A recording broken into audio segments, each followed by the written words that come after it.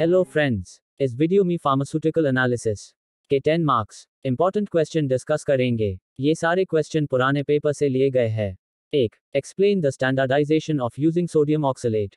2. Give construction and working of reference electrochemical cell standard hydrogen, silver chloride electrode and कैलिमल electrode. 3. Discuss Fudgen's method of precipitation titration. Explain about co-precipitation and post-perception. ये सारे questions 3 to 4 page के answer point wise लिखे। Next question 4. Write a note on method of expressing concentration. 5. Give a detailed description of Mohs method and Volhard's method. 6. Explain the theory of redox titrations and give the concept of oxidation and reduction. 7. What are the different methods to express the concentration of solution? 8. Discuss the basic principle, methods and application of diazotization titration.